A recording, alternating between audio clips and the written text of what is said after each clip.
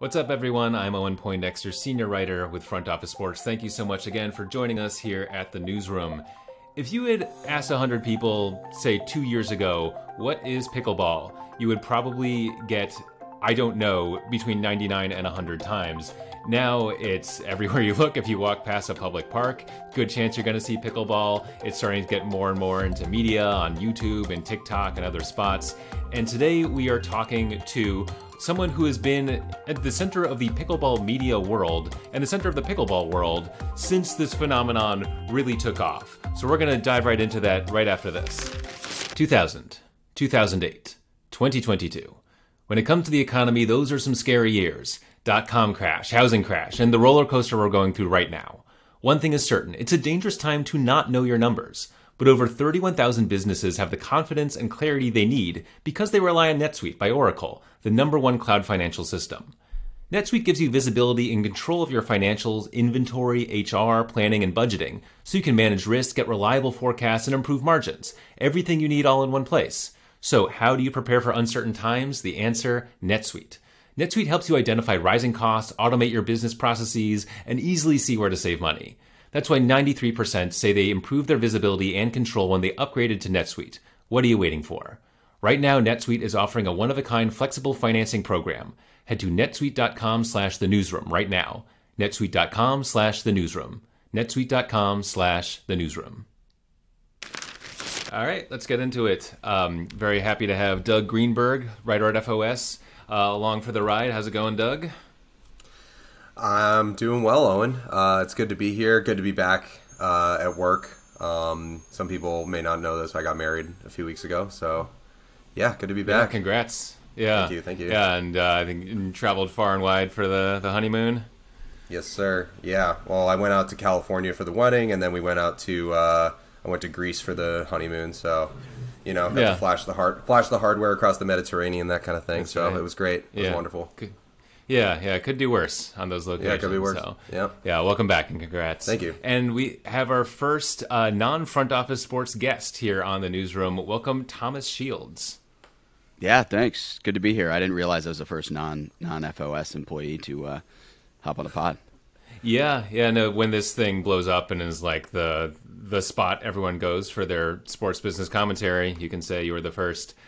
Thomas is the founder of the... So, sorry. Does that get me any equity or? We'll have to talk to the higher ups. As far as I'm concerned, why not? You can get back to me on that. Yeah. Equity in the podcast, not the company. There you go. I'll take equity of the whole thing. Yeah. All right. Maybe we could do a swap. And speaking of that, Thomas is the founder of the Dink and Upstart Sports. The Dink is a pickleball-focused publication, and we will be talking about the pickleball phenomenon today. First, Thomas, I just want to get to know you a little bit better. So what were you doing before you were a pickleball media personality? Well, I don't know if I'm a personality. I'm trying not to be. But I was in investment banking, and then I worked for a startup in Manhattan for 2 years. It's like a software company, and while I was there, I just kind of started writing a newsletter on the side. And pickleball has grown so much. We've just been riding the wave ever since. That was about 2 years ago. Yeah, 2 years next month. So, and what part of you said, you know what I'm going to do? I'm going to write a pickleball newsletter. How did that even start to be a thing? Yeah, it's a hell of a question. I was actually a fan of this one podcast that would just kind of like spitball business ideas. And I was like, I want to start my own company. What could I do on the side while I'm working full time? Because I liked my job. It was a cool job, fast growing company. How can I like spin up a business on the side, maybe like sell it within a year? That was kind of my goal. So I was like, newsletter business seems like a good idea. I'm a decent writer. And my family was obsessed with pickleball. My grandparents played it every day. My dad and, I come from a tennis family. My aunts, my uncles, everybody had transitioned to pickleball because tennis is too tough on the body, particularly when you get older. And I was like, all right, well, pickleball seems to be like an interesting topic. Nobody's really writing about it. Let me start writing a newsletter on that. And as soon as I started putting content out there, it was very apparent that there was a real appetite and a lack of good content in the space. So we were able to get a lot of traction really quickly, and it's just grown since then. Yeah, and it's interesting you mentioned your grandparents, your aunt and uncle. One of the things that seems to be unique about the pickleball rise is that it is an age diverse one. There's certainly a lot of young people playing, but it also appeals to the older crowd as well. So yeah, and let's just jump into it. What's going on? Why is pickleball the hot thing right now? Yeah, well, I mean, back to the point you just made, like it really was like a boomer and older sport, primarily played in retirement communities. I mean, it was founded in 1965, right? So it's had a long life. The recent surge, I would say, started maybe like 2.5 years ago, and that's when it started to trickle down into these younger demos, and now millennials are getting a hold of it. And, we're seeing even more traction on our TikTok, which has like 100,000 followers. So Gen Z is now like, okay, what is going on? But really, I think it's just like, okay, one, it's super accessible, right? So what do you need to play pickleball? Well, you need like a hard surface, some chalk, a net, paddles, and a ball. And you can go out there and you can play and you can have fun the first time. The learning curve is nominal. Like, you can go, and if you do have like a racket sports background, you're probably going to be decent at pickleball the first time you ever play. Other sports, like if you think about tennis, like what happens when you go on a tennis court for the first time? You can't even hit the ball over the net unless it's like, some big sky ball. And I would say that's pretty similar for most sports. Like pickleball, you don't really have to have any sort of athletic background. If you do, it helps. But you can go and be decent the first time you ever play.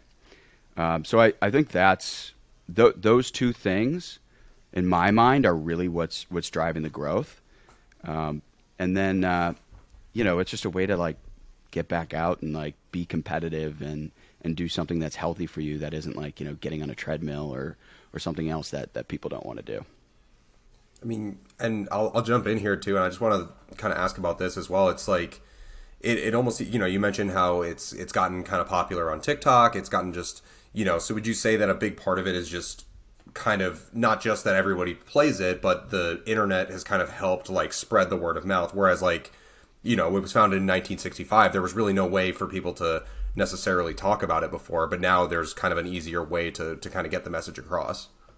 I think from the outside looking in, it looks like the internet is just like this big pickleball propaganda machine, and that's what's driving the growth. But it's not. Like, the participation is driving the growth. The amount of people playing, it's skyrocketing, and the amount of courts popping up. I mean, you guys reported it's like there's 66 new places to play in the U.S. every day, and those are like registered places, right? That's not including the backyard courts, the driveway courts, the street courts. Participation, people are. It's just like spreading like wildfire, and that is what's driven this sort of like mainstream popularity. And now all this money, all this smart money, trying to capitalize on it by, launching Major League Pickleball, getting the Pro Pickleball Associate, trying to create like this new professional sport, and then of course getting like Tom Brady and LeBron James to come buy a team. So the participation is what's really driving this. And now everybody, it's like, because the participation is taking off like it is, it's undeniable, and it's demanding attention, external attention, and external investment, which is why now we're all hearing about it. Even if you aren't in the pickleball world, you've probably heard about pickleball now, whereas a year ago, you'd be like, what the hell is pickleball? Like, what is this weird name sport, and why are people playing it, right? Yeah, yeah. I mean, sorry, and just the last thing I want to add there is just like it's the passion, right? Like, it's so crazy. Like, for whatever reason, like, there's something about the sport that like gets people so passionate about it. Like, they're just like, oh my God, I love it so much. And yeah, it's funny because I've only played I think once or twice, and yeah, like I don't know what it is. Like, it's something about it just like gets people going. It's addicting. Yeah, it really pulls you back. I think going back to the first point, like, you can go out and play for the first time and have a really good time, and a lot of other activities, they just aren't like that. I would compare it to like golf, where all right, you go out and you play golf with your buddies, and you're probably not that good, but every once in a while you hit that shot and it lands on the green. You go, oh, maybe if I just practiced a little bit, I'd be good. It's like that on steroids. You go out on the pickleball court and you're like, oh, I could be good at this. And you're improving at this rapid pace. You're getting this like positive feedback, and it just draws you, it like pulls you in. And so I think that's like a really appealing aspect for most people. And I think you don't get that with too many competitive activities, because especially because they're competitive, people like want to get better. And by the time you're coming in, like the people who are showing you how to play are just like so much better than you. And like, with tennis, like you can barely get the ball over the net. And like once you do, it's just going to get smashed back if you're playing with anyone who's like got some experience. And that's true of like, most casual sports. If you think about the sports you see walking around, at least for me, it's like basketball, tennis, and now pickleball as of, a year-ish ago.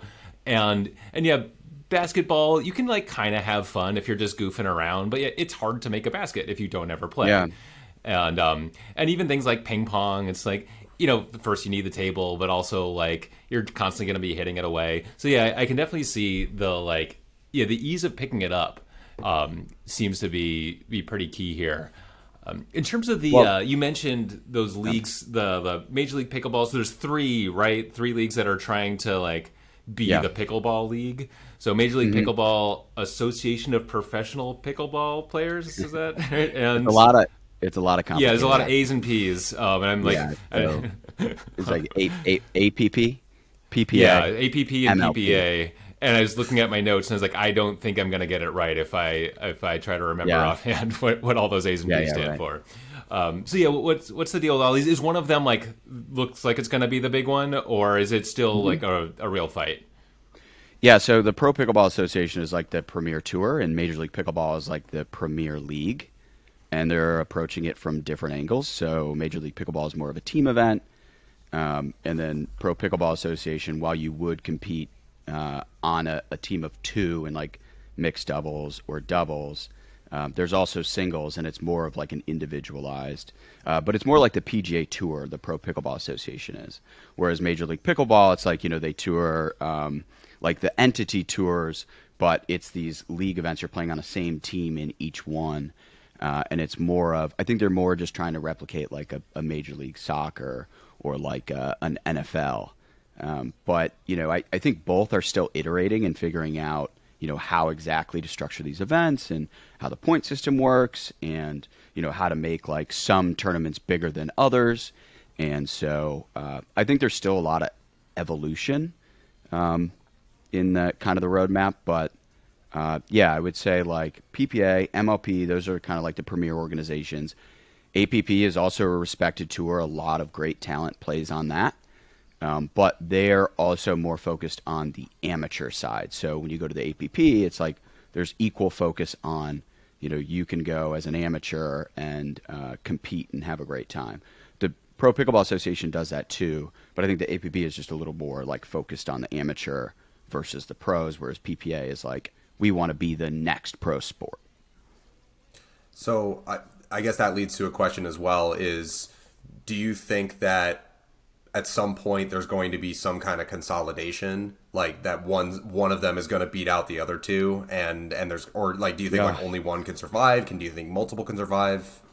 Yeah, it's a loaded question. Like if you were to ask me this question every month over the past 12 months, I'd have a different answer for you. There are rumblings that the PPA and MLP are going to start working together more. They were in this like fierce competition that was like, there was like a lot of animosity, and they really weren't getting along. They were trying to outcompete each other, and they were putting more prize money and, both claiming they're the best. I think there is going to be not consolidation, but they're going to start working together more. And I think that's going to serve to benefit pickleball as a pro sport generally. I'm also curious how that is affecting your world as a media person in the pickleball space when you write about this stuff. And do media, do podcasts about the different leagues? Are you getting like any pushback? Are there like fans of one that'll always like rise up in your comment section or anything? Like how is it? How are you interacting with this whole ecosystem? Yeah, there's definitely like loyalists for both organizations, and there's also like opponents of those organizations as well. So I don't know. We just try and like call it as we see it. I'm a fan of anybody who's trying to grow the sport. We are, as a company, a fan of anybody who's trying to grow the sport. So, we just try and report and be unbiased. But at the same time, no matter what we say, we'll probably get accused of being biased toward one or the other if we say like a positive or a negative thing. And that's just the way the internet works. But yeah, if that answers your question. Yeah, I mean, it's about what I would expect.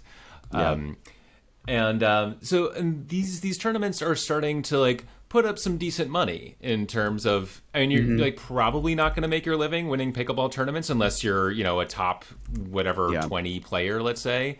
And you can correct me on that if it's top 20, top 10, top 100. But it's starting to become more of a viable path potentially if you are among the creme de la creme of pickleball players. Yeah, that has to happen. It's improving. It's still not quite there. Major League Pickleball is now, they now have like the biggest payout. So this past weekend was Major League Pickleball Columbus. It was the last event of the year. And the winning team split $100,000. So each of the 4 players on that team each made $25,000 for, a weekend of work, which is a far cry from what it was, which is where it'd be like, XYZ won the U.S. Open, and they'd have one of these big, like, massive checks, and they'd take the picture, and then you'd look at, like, the dollar amount. It was, like, $250. It's like, what are we doing here? So these guys were all, like, if you wanted to compete on the Pro Tour, like, you were going to lose money, and you had to just understand that. Now we're moving toward higher payouts, so higher earnings for the winners, higher appearance fees, and these players are starting to get more sponsorship dollars. But for the most part, when you look around the pro landscape, every single one of these top pros, top 100, is also teaching clinics. They're trying, more and more of them are trying to put out content. They are trying to figure out other ways to monetize, because right now you can't just show up to the events and hope that that's going to like pay you a decent salary or earn you a decent income for that year. So players still need to be creative, and they also need to play in a lot of events. And so I think that lends to, like, they're grinding. Like, they're really, really grinding out there. I think there were over 50 events, pro events this year, which means basically, like, if you are, like, a real hustler, you, as a pro, you could be playing every single weekend. And that's a big strain on your body. So I think that needs a ton of travel, too, right? Yeah, I mean, it's got to be exhausting, right? So last year, in 2021, we drove a van from tournament to tournament, and it was a great way to like get our brand out there and like cover the sport. But even just as someone not even competing, I did compete a little bit, but for the most part didn't, and I was just covering the sport. I mean, that was exhausting. So I can't imagine if you're also playing Thursday, Friday, Saturday, and if you have a successful Thursday, Friday, Saturday, also on Championship Sunday, that's a grind. And in turn, so you've been seeing this sport up close for a little while. Can you give me a sense of the culture around pickleball? I feel like it's like, from my like very limited point of view, I feel like it's like a little slice of everything. There's like like there's kind of this like weird celebrity element to it. Now like Tom Brady's in, LeBron James is in, got Gary Vaynerchuk, Drew Brees. There's some names that get name checked around pickleball. But each of those kind of is bringing a little bit of a different energy. And then there's like the more like, anyone can pick it up. It's a casual sport. It's a little bit goofy in its branding. Is there a pickleball culture? Is it just like a big mishmash of everything? Let's talk about that. Yeah, there's definitely a pickleball culture. It's still pretty intimate. Like it's a small community. Everybody knows everybody. Really, like if you're an outsider looking to invest in pickleball, the bigger market opportunity is the casual player who, it's getting better, but probably can't even name, the pro players. There's like kind of, I would say like two cultures. It's like one is like the casual player, go play on the weekends with your buddies or like weekdays, and you don't really follow the pro tour.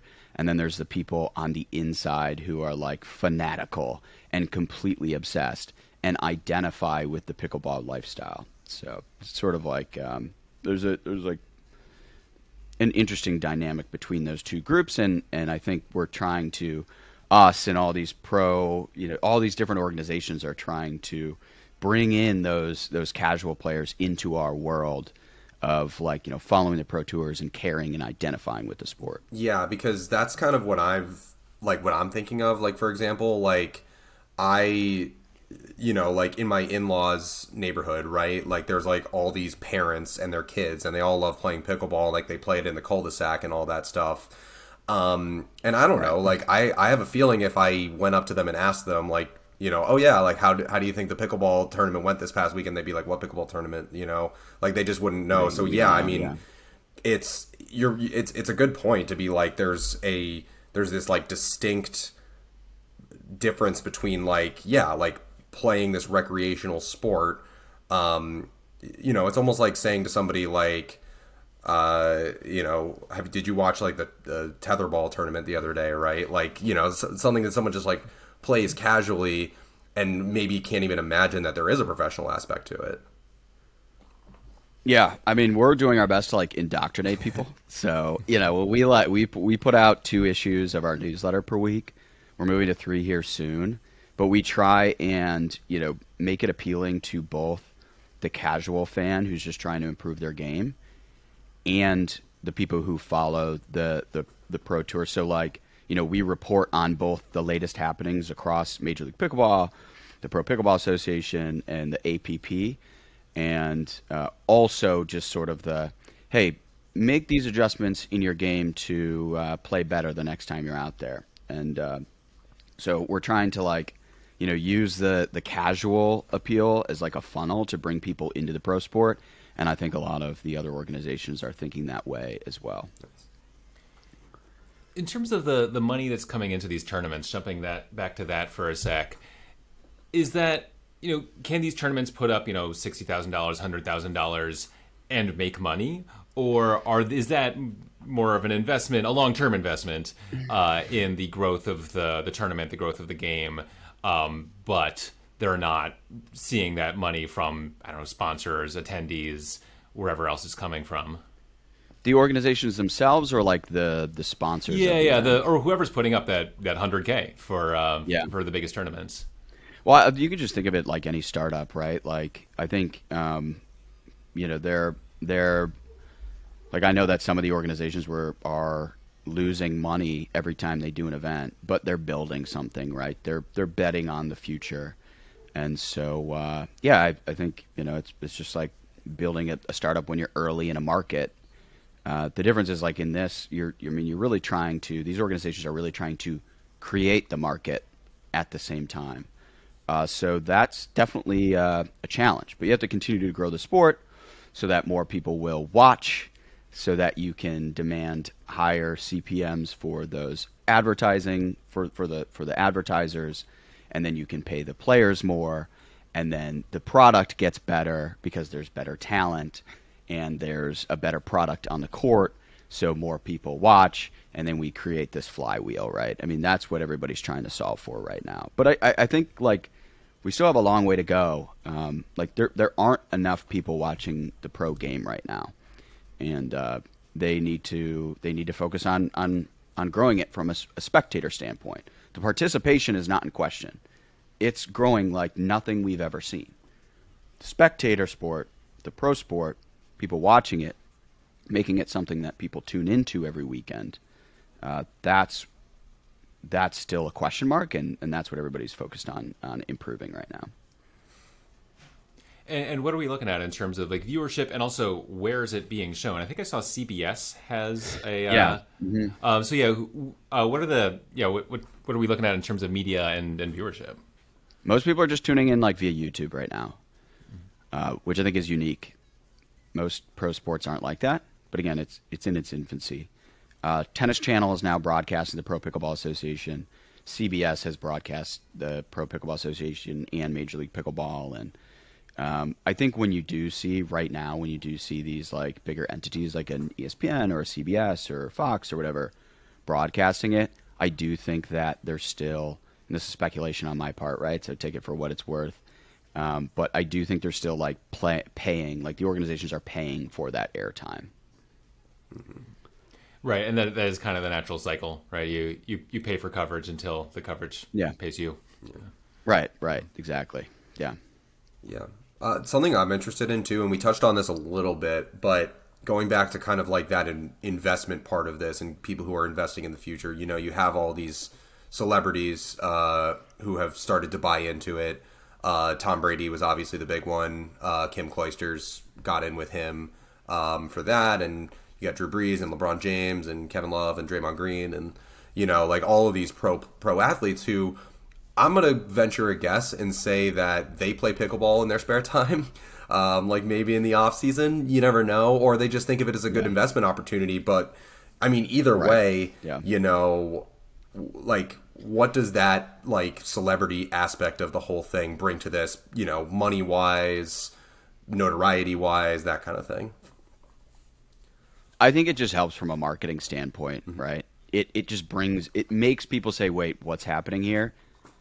And it helps, like, you know, get more people to just like tune in, and you know, hopefully that has kind of like a trickle down effect. But you know, right now it's just good to associate big names with this thing to continue to grow the hype train, which is, you know, what it needs. But I think of it as just like marketing right now to try and get more people to tune in. And before we wrap, I want to give you a minute or two to talk about your other venture, Upswing Sports, which, from my understanding, is looking for sports on the upswing, much like pickleball. So, nice. What is Upswing Sports, and what sports are on the upswing? Yeah, good question. So we want to basically like find more pickleballs of the world. So my favorite ones right now that I think are going to have like a big future are disc golf. Padel is a really interesting one. I think one that people aren't really talking about. Padel, oh, you got to look it up. It's absurd. Okay. It's kind of doing what pickleball is doing in the U.S., but everywhere else in the world. It's really big in like Brazil, Spain, and it's like you're in. I mean, do you know like what a racquetball or a squash court looks like? It's like a glass case. Yeah. So it's like that, but you know, it's more. But it's like you take a pickleball court and you put it inside a glass case, and it's. I don't know. I mean, you really just have to look it up. It's just another paddle sport, but it's growing really, really aggressively abroad, and I think it's kind of like the next big thing to pop behind pickleball here within the US. You know what's funny? So this is it's sometimes known as paddle tennis. Am I right, or is it different than paddle tennis? That's a problem. Is like they need to change the name because everybody gets confused. It's like there's paddle tennis, platform tennis, pop tennis, padel, and you know, so like you're trying to figure out like when somebody brings it up, you're like, wait, which one are you talking about? Okay, so gotcha. Because I'm looking up pictures of padel, and I'm seeing they play in these these like little cage courts kind of thing. And I actually have a friend who played tennis in high school, who has played this before, and he's like obsessed with it. So that's so funny that you should bring it up. So I actually do know somebody who plays this.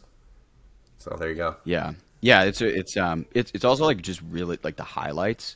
If you just go on like TikTok or Instagram or whatever, like type in #Padel and look at like the top clips. Nice. It's absurd. You can leave the glass case and like play the ball back into the court. So there's like no out of bounds. And then you can reach over to the opponent's side like of the net and hit it like back into the net, right? So it's weird the way the territory works. But yeah, going back to your original question, like we're just trying to identify what sports are on the upswing and build media properties around them. Because when they aren't like a big four sport, they tend to get neglected, undercovered.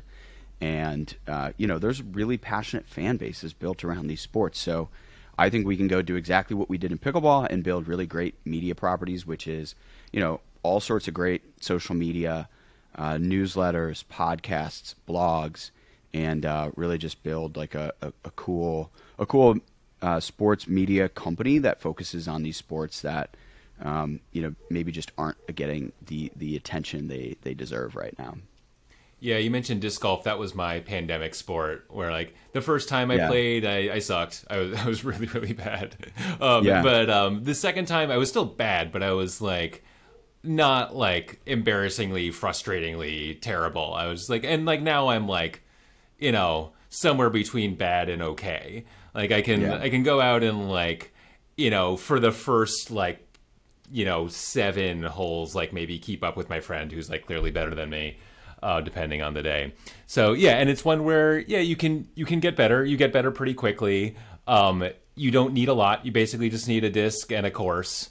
The course is an obstacle, but it's not like golf where there's a whole like you got to get your tee time, you got to get your clubs, it's like a whole thing, and it ends up costing like $8,000 by the time you want to get like semi-serious about it.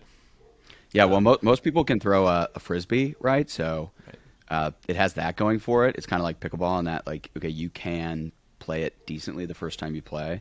Whereas, like, if you go on a golf course for the first time and you hit a 5-iron, it's probably just going to go 90 degrees, or like you're just going to take a chunk out of the ground.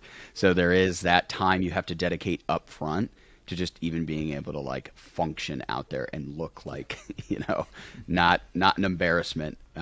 So yeah, I think that one has a lot of appeal, and it seems to be growing pretty quickly right now as well. Yeah, I'm big into disc golf. I've played it a few times before, and it was really funny because like a few months ago, I randomly started getting disc golf videos on my Facebook feed. I have no idea how. I don't think I've ever searched for it or anything. Yeah. But then what was really funny was I found myself just like watching these highlights anyway. I was just like, well, I didn't ask for this, but I kind of like it anyway, so I've been watching it. It's weirdly fun to watch as a spectator sport. It's really impressive, these people who play. So I think the points, like disc golf lends to social too, like doing well on social. So somebody like people like us, it's going to come across our feed, because the algorithms are going to reward the fact that like if somebody posts a good disc golf highlight, it like the caption, or you'll have some text on the video that'll be like craziest shot ever. And then you have to sit there and you have to watch, right? You have to watch because it's like usually a big throw, and it's sort of this like slow winding, and then it gets to like the chain or whatever you call it, right? So the algorithms reward the fact that people have to spend a lot of time watching a single highlight just to figure out what happened, right? So then it kind of has that like virality built in. So more and more people are seeing that. I think like pickleball is similar in that if you do get a good highlight where it's like this fast exchange and these hard shots and these crazy gets, it's like people are going to be like, what the hell did I just watch? And then they're going to like watch it again and again. And so that tends to like get shared really widely across like a TikTok or an Instagram Reels or like a YouTube Shorts. So that's always like a nice benefit. Yeah, and there is something to it being relatively new. Like the next disc golf highlight you watch might be the first one you've ever seen. And so like, it's different from like watching a great like Roger Federer or Tennis Point, which are like amazing, but you've probably seen some of those before if you're like in the sports world, or watching a big home run. It's like, all right, that was awesome, but yeah, I've seen a home run before. Whereas a gorgeous disc golf shot, it's both like, wow, that was a great shot, but also like, what am I even watching here? Yeah, exactly. There's a degree of like, wait, what was that? I have to watch this again. Like I've never heard this thing before. But I do think, like, going back to pickleball, one of the challenges is the game tends to collapse to the net, and it's these short little dink shots, hence the name the dink. And it's more of like a chess match, and it's very nuanced and it's strategic. And if you haven't played before, you really don't understand what you're watching, and it tends to look pretty boring. And so pickleball is kind of fighting an uphill battle in that, like, like most of the match is spent with these little like cute shots at the net, which isn't exactly exciting. But I don't know. Listen, golf solved that. That's like one of the most boring things to watch if you've never played. But somehow people are starting to tune in. So like a lot of the spectatorness or the appeal to spectators with pickleball is tied to the fact that, like you were saying, like golf, like people who want to watch it are watching it because they've played and they kind of like know what it's all about, which is kind of like esports too, right? Like, people really get a lot of appeal out of it because they know how difficult it is or whatever. Right. You need people to understand what they're looking at, and that will help kind of further the viewership. Yeah, and I think when you have good commentators, that can really bridge that gap. Like, I think the poker boom happened for a bunch of different reasons, but I think some of it was that ESPN found some people who were really good at talking about poker and could kind of bring you in, so then you, like, all of a sudden think you're a poker expert. And I actually, esports, randomly the other night, I'm not generally an esports watcher. I somehow ended up on Twitch, and I saw like League of Legends championships, and the first thought in my head was like, I bet they found some people who are good at talking about League of Legends. I don't know what's going on, but like I am sort of like being pointed toward like what's exciting, and like I was able to kind of follow the action, or like somehow get invested in the thing that I like didn't really know what was happening. But yeah, that can really, I think, be a key to like get from I sort of enjoy playing it and like I understand that like one side's winning to like feeling the excitement and the action of it. Yeah, like personalities on the mic, but then also personalities actually playing the sport. Like when you think of poker, you know, what was it like?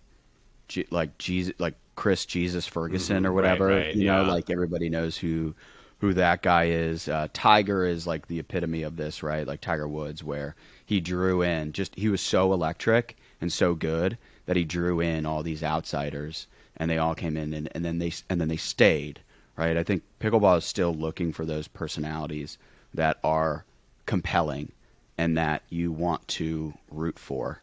And so I think that's something that everybody's trying to figure out as well. And, you know, there's all sorts of factors like how do you broadcast it? What are the camera angles? When do you slow-mo? When do you cut to somebody on the sideline? Like how do these announcers, to your point, you know, explain the narrative, explain what's happening, explain why we care or why we want this person to win, or, you know, just as valuable, why we want this villain to lose, right? Sometimes that can be really awesome. So, you know, I think pickleball is still trying to figure out who are the personalities that people care about or people love to hate. We got to let you go, but give us one thing to look for, probably in pickleball, but or maybe in the wider world of sports on the rise. Major League Cricket's coming.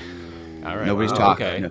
Nobody's talking about it, but you know, the CEO of Microsoft just led a $110 million investment round in Major League Cricket, and people don't realize this, but I think the U.S. is like the second biggest consumer of cricket. It's obviously massive globally, but now there's like some pretty impressive people with deep pockets, building stadiums and trying to build out, the next big pro sport. So. Yeah, that's not pickleball related, but that's the one I'm kind of looking at. I'll take it. That's a good one. Yeah, no, I think they're building a dedicated stadium, I want to say in Irvine, California? There's a few. I know there's a big one in Dallas, Irvine, I think somewhere on the East Coast, but that's still very much at like the ground stages. The difference is like they're just not getting the attention that pickleball is. So maybe they should go get like Tom Brady to invest. That'll help. Well, I mean, they've got, is it Satya Nadella? So, maybe they're on their way. Yeah, we'll see. All right, Thomas Shields, thank you so much for joining. Check out the Dink, check out Upswing Sports, and keep us posted on what's going on. Thanks once again for joining us here on the Newsroom. We'll be coming at you with these conversations about where sports is affecting the rest of the world, the business, the culture, everything, every single week, every Thursday. So please rate us and review us and subscribe on Apple Podcasts, Spotify, anywhere you get your podcasts. Also check us out on YouTube. You can see us talk. And also check out our other podcasts. We've got 3 really excellent podcasts. In addition to the Newsroom, we have My Other Passion, where our editor-in-chief, Ernest Baker, interviews sports figures and other executives involved in the sports world about what makes them famous, but also some things you don't know about them. And then we've got The Lead Off, our daily podcast, where usually Abigail Gentrup is going to be telling you the biggest stories in the sports business world. So check out the Newsroom, check out The Lead Off, and check out My Other Passion, and we'll see you next week.